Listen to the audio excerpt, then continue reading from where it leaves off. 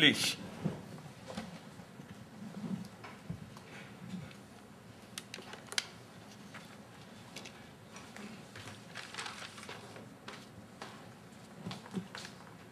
Yes. Hello. Yeah.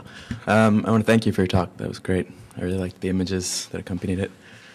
My question is, I noticed a shift from the beginning of your talk towards the end of your talk, specifically when you were talking about isms and speaking about capitalism as a force that we can't imagine this force that exploits, that it has this anthropomorphized will. And then towards the end, when you kind of went back to it, talking about the system. The system is broken, you know. And it makes me think about what's happening on Wall Street, you know, going down there as someone who considers myself something of a theorist and thinking, what's my role here? What do I do? You know, do we continue to think about a greater logic of a greater system?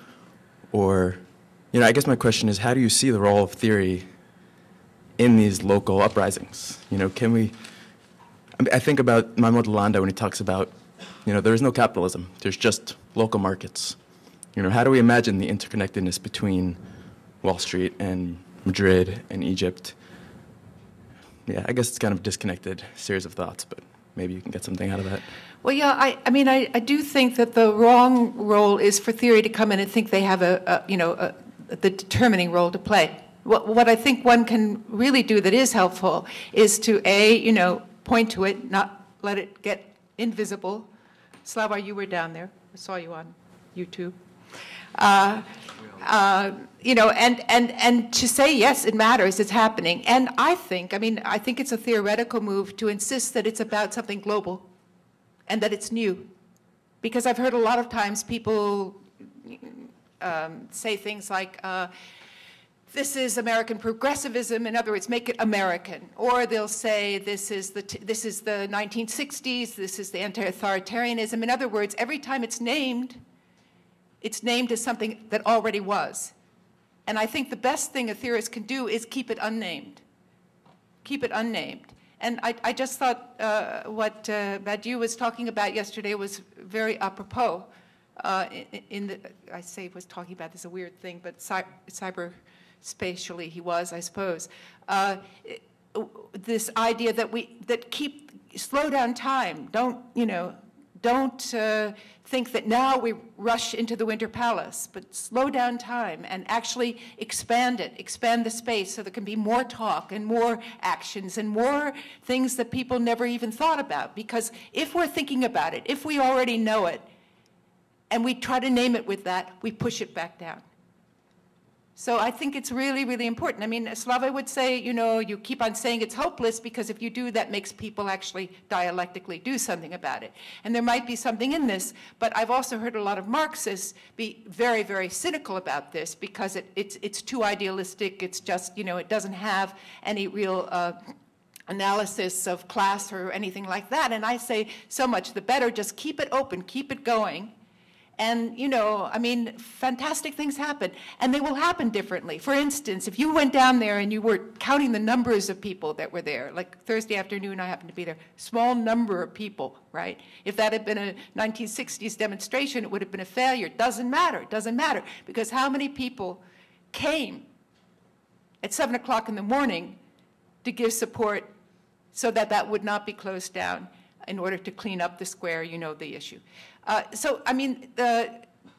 There is something else going on when people are aware of something, even if they're not actually present. And they're aware of it in ways that make them do things differently themselves, wherever they are. I do think that it's not crazy to be, I do think that the worst thing an intellectual could do would be to be a know-it-all.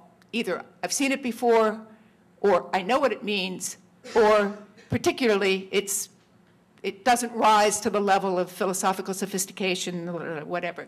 I'm a little bit, this was a little bit of a jab at philosophical approaches in my talk, but, because I do think that but intellectuals can do that, and it does matter. That is, they can open up the space, they can point to it, they can affirm it, they can have faith in it. Hope? No, just faith. No, worse. I don't know, but they can affirm it. there a next one? Yeah. Please. Yeah, this is actually following in the line of the last question. And I also found myself agreeing with a lot of your propositions sort of from start to finish. And I actually was going to, characterize you as a pragmatist until you explicitly disavowed that. No, I said I was. Pragmatist in the Deweyan sense, sort of the institutional sense. Yeah. So I guess this would be a sort of practical rather than a pragmatic question. And I guess going back to the notion of sort of this gap between theory and practice, or theory and what's actually going on, I mean, I've also been down to the square, and sometimes it is very chaotic in the sense that you don't even know what's going on. You hear a lot of different discourses. There aren't a lot of demands. And I noticed that in your presentation, you were showing a lot of snapshots. So I was wondering if there's a way, you know, to mediate, if there's a role for the intellectual specifically to mediate between theory and these images, because of course your example is not Marxism, but it is Marx. So my practical question is, who are you reading right now? Who are the people who are writing about, you know, about what's happening now? Who are the people who are connecting this to sort of long-term issues? I mean, is it Wallerstein? Is this something that should not happen? Or, you know, or is there a way that one can mediate between those sort of things? And I'm thinking specifically not just of actual, like, practice being in the world, but also of analysis, you know, writing books, writing articles, what we as academics can do. So, yeah. Yeah, well, I think that one should read outside one's area of competence, and I think one should definitely read about the rest of the world and what's going on there. I mean, you know, pick what's interesting you at the moment, but don't leave any of it out as irrelevant, because it's all relevant.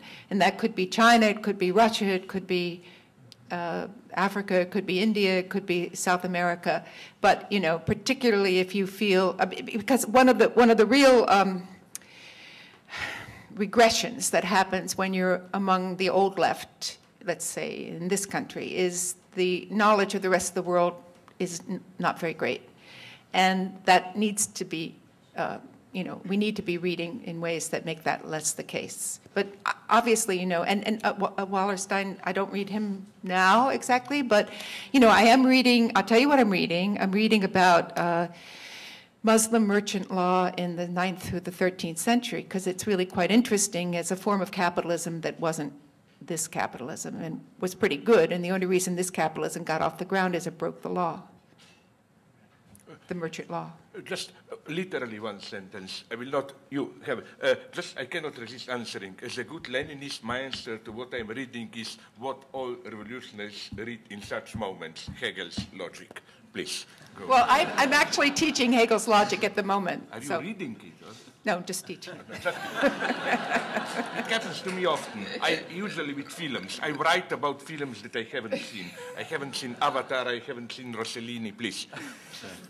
I wanted to ask you about the newness of the occupations and the movement, because it seems like, so being a participant myself down at Occupy Wall Street, I get a sense from the experience that there's something new going on, and I struggle to articulate it actually to other people, and usually my answer is, well, you have to go, you have to, because there's some sort of feeling that emanates from what's happening there.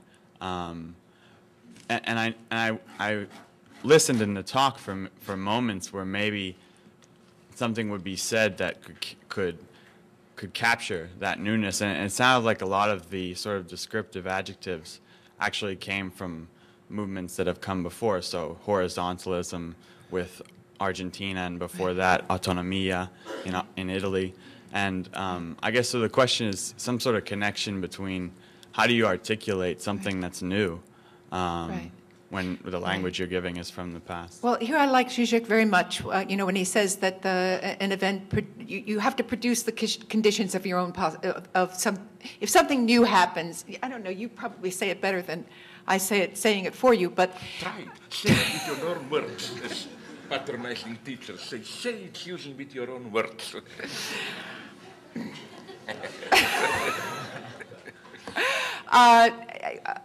I think that, that the conditions of possibility come after the fact, or you produce the conditions of the possibility. You produce your own conditions of possibility. It's something like that. Absolutely. Absolutely. It's pretty good for a student. So that's what I'm thinking. And of course, there are all kinds of precedents, right? And what's beautiful is the fact that they aren't one narrative that's already been told. I mean, you certainly can talk about the success of the global women's movement. You can also talk about Argentina, and you can talk about Chile, and you can talk about, you have to. I mean, then you have to talk about the fact that in Chile right now, the protest has become a so-called student protest, because before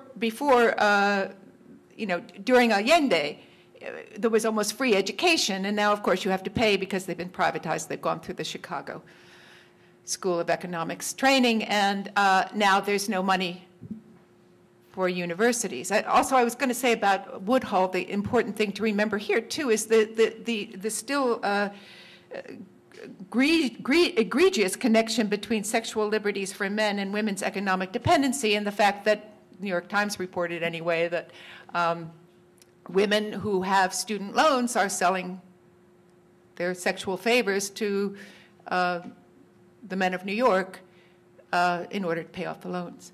I think that here would be the thing. Rather than say, oh, this is just another case of anti-authoritarianism of the 60s or whatever, one would have to say, no, it's this and this and this and this and this, right?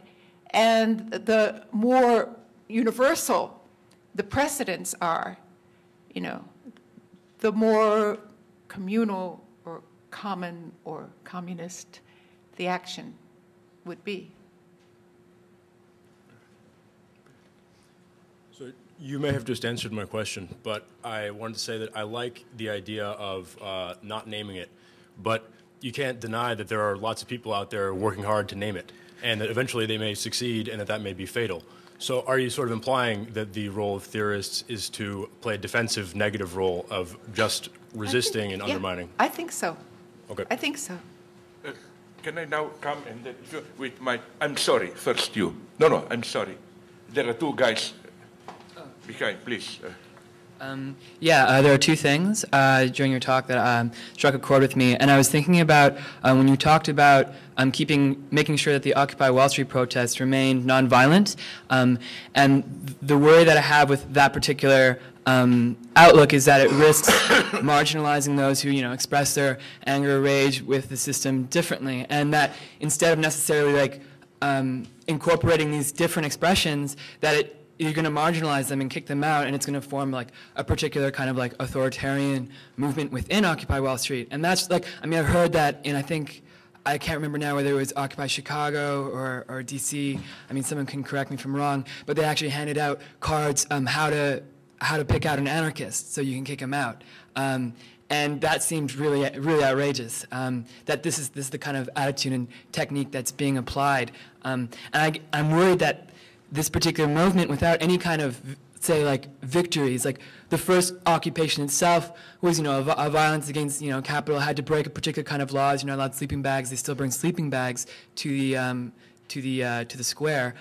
Without a kind of succession of victories that may require, breaking of law, going to the street or elsewise, it'll just become the space for just advocacy. That people will go there, and this will be where I can get, a slice of pizza and hope that, Barack Obama or the mayor of Wall Street will listen to me.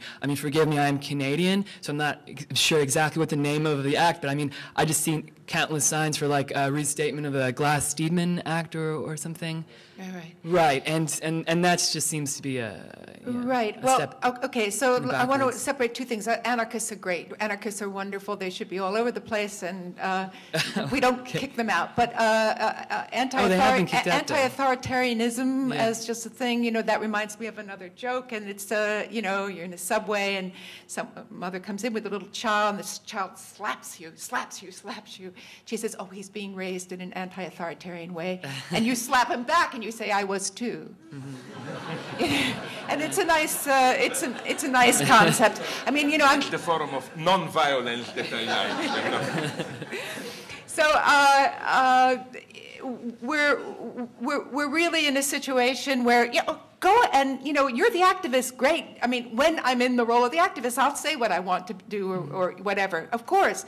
But there's nothing, but I'm saying as a theorist, and that was the way the question was posed, as a theorist, what can you do? And that, in my estimation, is not to name it. And I don't think that, you know, I mean, and the point is that what has opened up in this hole in knowledge, the knowledge is that these kinds of things can't happen. That's the knowledge, right? And the opening, the social action, I don't care what it was, whether it was, you know, what people did to open it up. Mm-hmm. It's open. And look at everybody running in, you know. I keep on mentioning the New York Times. I don't have a TV in the place we live, and I get the New York Times in the morning. That's my major source, that and Amy Goodman. So those are, if it's not there, I may not have read it. So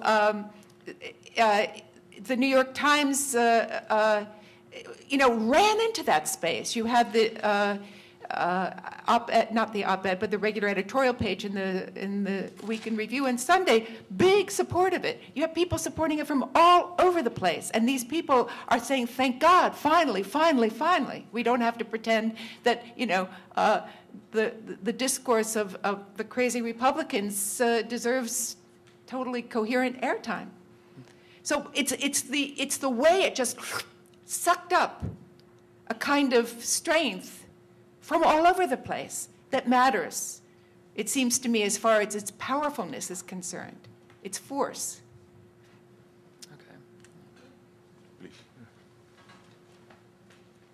Please.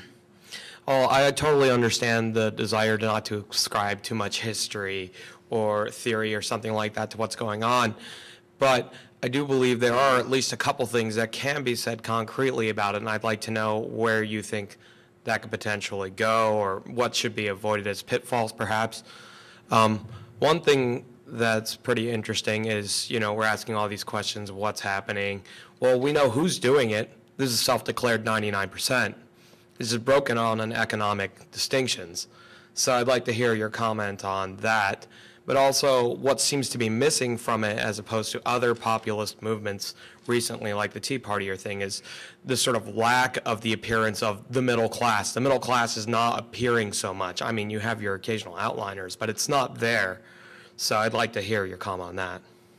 Well, I'll go back to Marx here because, you know, for him, the proletariat class was the universal class. It was the end of class because, in fact, it was. And for him, any historically powerful social action is an embodiment of the universal, When you speak against the present absurdity of the arrangement of things, you're speaking for the universal. You're not speaking for just a small group. It's not a self-interested group. It's not a lobby group. It's not a political party. It's just the whole thing is just getting absurd and more absurd. And, you know, there we have these people like Obama trying to be reasonable in a totally irrational situation. And that's what Marcuse used to talk about as the rationality of the irrational whole.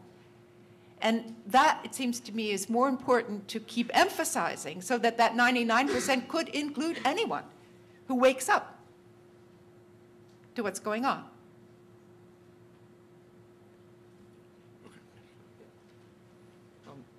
Just observationally, do you think that part of the, I guess, rolling success of the various movements around the world is involved in this combination of the people almost delinguistifying the state apparatus at the same time that these narratives that are being given by the economic and state apparatuses are becoming so poorly structured and illogical that it's allowing the people to... Right, and I hope you all knew when I put Mubarak up on that split screen, that was brilliant editing by Al Jazeera. When, you know, here is this guy is saying, oh, my children, I feel for you, and you're my good children, I'm going to take care of you, and they're yelling, go, go, leave, leave, and there's such a discrepancy in what the leader is perceiving and how he sees his own reality and what's actually going on in that square. And it's days before he goes down. Everybody knew it was over at that moment. So, and I think that's what we're hoping for, right? That there's some kind of that you just can't keep the game up anymore. It's a game, you know, and there's nothing underneath it. You track a shift from an ideology of hope, and I think this is in reference to the Obama election campaign, to more spontaneous struggles globally. Perhaps, I mean, not to read into it, due to the failure of that supposed promise and its actualization. You also phrase the question as what to do, right? From the perspective of pragmatism, which of course harkens back to Lenin's question in 1902. And I wonder, to what extent do you think that spontaneous mass movements and this is the old vanguardist question, can survive or have political efficacy beyond the short-term period without the need for some sort of theoretical intervention that would coordinate them? Right, and that's why I say theoretically we make it long-term. Right. And, oh, it's gone. But all those Stodalat and everything, I mean, you know, these are all what to do, what is to be done. It's always the translation of the text. Yeah. And I got those things, and someone tell me if they're crazy, because there may be people who speak all those languages in the audience, but it's Google Translation, what to do, right? So all of those are what to do in various languages, from Tamil to whatever. So, but not Belgian. No Flemish. Yeah. No Flemish. I asked Žižek if Slovenian was up there, and I saw it. You see it? Belgians are even worse than. I had it. And before, the Canadian was asking forgiveness for being Canadian. You know, what happens if we don't forgive you? But we know who you Belgians are. You have two characteristics, pedophilia and good chocolates, and it's really one characteristic because you use good chocolates to get small children. This is not racism, this is just anthropological observation. I'm sorry, are you... I'm sorry. You mean long term? Well, that's right, long term. Yeah, I mean, okay, so I think I think there's a lot of the same spirit that got Obama elected, you're right. The disappointment is, I'm sure, just as great. So we said, okay, now we're going to elect a black president of the United States, and he even was raised in Indonesia, he understands Islam. This is going to change the world. And he didn't change a thing, because he said we have to be pragmatic, we have to deal with the possible. But the possible is so impossible that, you know, it totally fails. So I think that what, at least the sense that one has, and again, this is like a blind man and an elephant, you never know what you're sensing, but I think the sense is that these are the people who are saying, you know, no, you missed it, there was something more important, and you know, who knows what, and he says, of course, he understands this dissatisfaction, but from his perspective, we have to help the banks and this and that. Well, you know, people who have been, and the thing is, it has been going on first in Argentina and first in Indonesia. It's not as if restructuring is something that happened first in Greece, right? It's been happening all over the world, and people have suffered because of it. But the interesting thing is that there has been such a kind of democratization of the oligarchic class that you get wealthy Brazilians and wealthy Indians and wealthy Chinese for sure. You know, so there's wealth that's totally coherent, but it simply isn't what's benefiting human majorities. Let's slowly, you have another, but be short. Yeah, very short. So maybe one way to reinscribe that that occurred to me is explicitly no demands, you know, this is all, we're all coming together, but then in the underground, you know, serious organization, serious theoretical work. I mean, that would be, I guess I'm wondering is that a part of it? The appearance of, and not to say like that there's some secret organization, but rather just actually doing the organizing work, not out in public in the media. Right. Okay. I think there's a new. I get this from Marina Citrin, who's part of our group. We have a globalization group. I'm going to plug it now at the CUNY Graduate Center, and she's been very active. And there is a role, an organizer role, but it's mainly in producing a structure for something to happen. You don't just sort of, it has to do with garbage pickup and things. You have to do that kind of structuring, right? But, and you have to provide legal support, and you have to do things like that. But actually, in the sense of an underground, I would say no. An underground that would be the party that knows, because as Slavoj told us, there is no big other. There is no big other, and the Communist Party is not the big other, or Communist Party, or any group is not the big other. I will not say anything, so you are the... No, I will answer you. You are too evil to be answered directly. I will answer you in my speech tomorrow morning. So please. Can I extend that a little bit? And it's also going back to the first question about the rejection of isms, and but then you use the system that we're in, and so on. I really I'm in great sympathy with the project of a communist ethics or politics against the ontologization of the political. But I think there was one moment in this critique of the isms that I think theoretically sort of, giving up the battle too quickly and arguing against the use of all isms, because I think it forgets, an insight that and Adorno and Benjamin certainly, in a sense, worked all their life on, which is that capital, even if we don't call it capitalism, produces abstraction as an immanent feature, and that therefore, Slavoj sometimes says as well, structures do walk in the street, right? What they were saying in the 60s, that to somehow have this nominalist rejection of isms as these are abstract universals that are cosmological worldviews that doesn't exist, we should be pragmatic, stick to the earth and the ground, it forgets that abstraction is not simply a speculative deviation, it is something that is really actually being produced, and that the one universal that is being produced and has been produced for the past 5 or 6 centuries is the capitalist universal.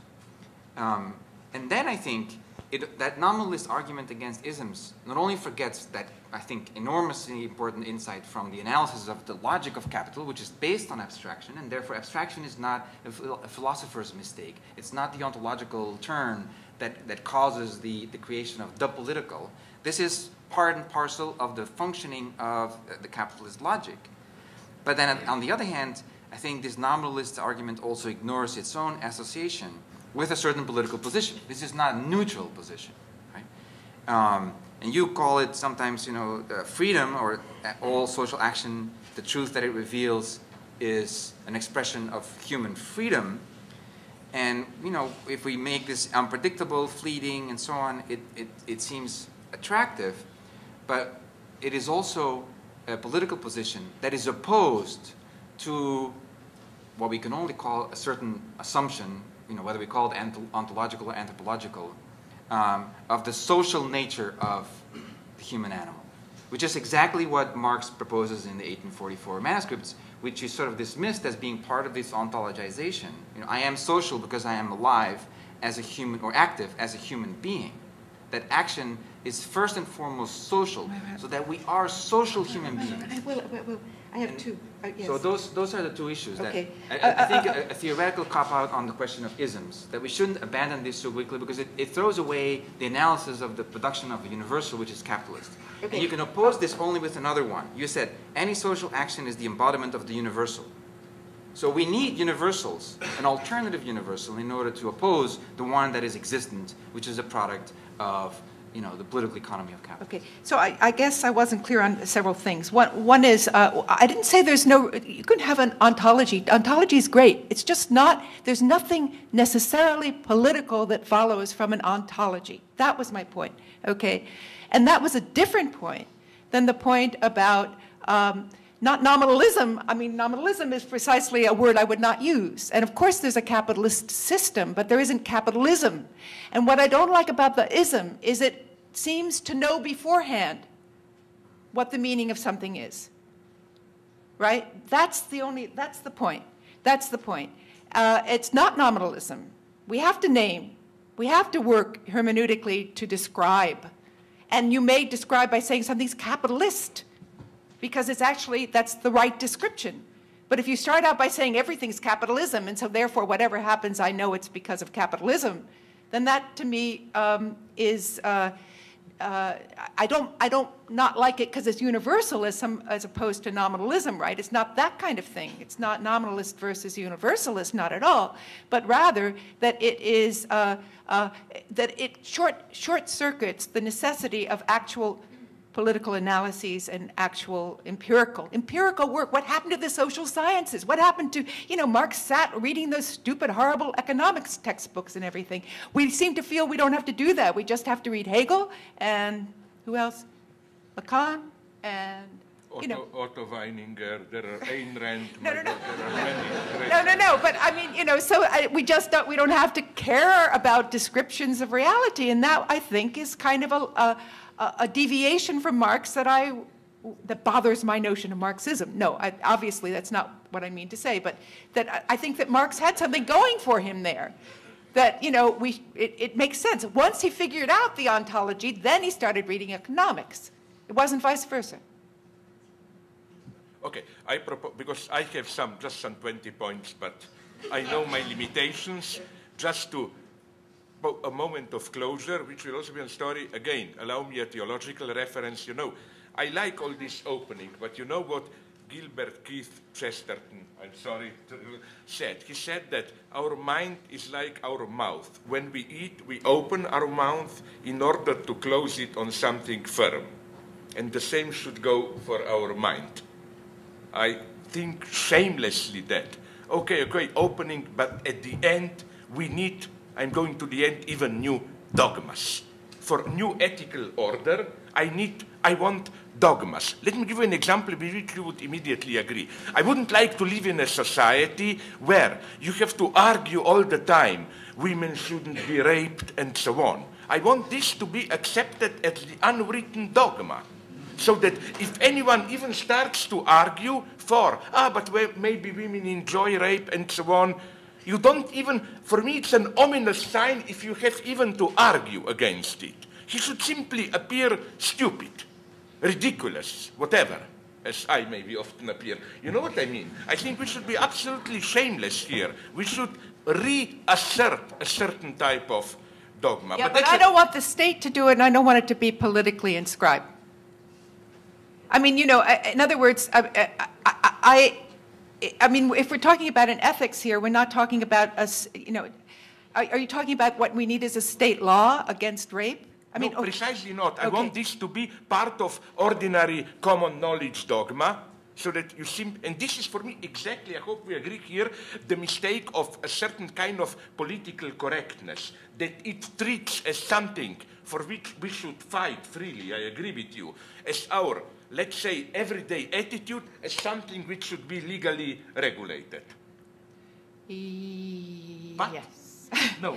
Right. I guess I don't know. I mean, I guess I agree with you. Of course, I agree with you. But. Go to the but. I mean, I know you are sharpening the knife behind your back. Do it. I know. You want it. No. I think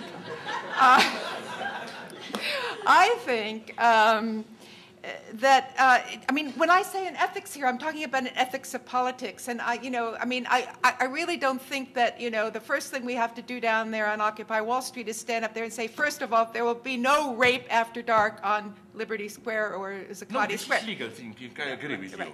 I mean, the point is that the conditions of possibility of rape just aren't there, I would hope. Right? I mean, I don't get that too much. I don't really get the rape example too much. But I do understand what you're saying when you say that certain things should not always be open. But you're talking about open for a liberal, democratic discussion, a kind of Habermasian, let's give reasons for or against rape. Yeah. Rape. We could give reasons for or against it, right? And that we would have to do that every time before we immediately, didn't do it, right? Oh, no, obviously that's not the case. But we're talking here about trying to imagine a different kind of political reality. That's what we're trying to talk about. And if this moment historically, in a global context, is about another kind of political reality. I mean, it's so interesting to see. You notice I never mentioned Libya. Because Libya, NATO knew exactly what to do. You go in and you save the civilians, and so you kill many civilians, then you arm the other side that kills the other civilians that you didn't kill, and you've gone in because you know the principle under which you go. No, that is precisely not the case that I talked about. I don't know what's going to happen. I hope the best for Libya. But that was the one we supposedly understood. But what's so interesting are these that are not subsumable under the old ethics. And then there's a chance for a new ethics, a political ethics, to emerge. So, sorry, let us close, because I cannot restrain myself from adding. I doubt if NATO really knew it, because something which did strike me as a divine poetic justice is that now I read in the newspapers that the military commander of the rebels is a jihadist and Al-Qaeda guy. So that's where we are. NATO is finally arming Al-Qaeda. And probably they are there encountering old friends like, you know, that CIA old agent called Osama bin Laden and so on. So let's stop now. No, I apologize for it's my nature, you know, to be tasteless. But I really appreciate what you did. I will just try to engage in a dialogue in my talk. So let's stop now. See you at 3, pünktlich, as they say in German, on the slot. Thanks very much for your attention.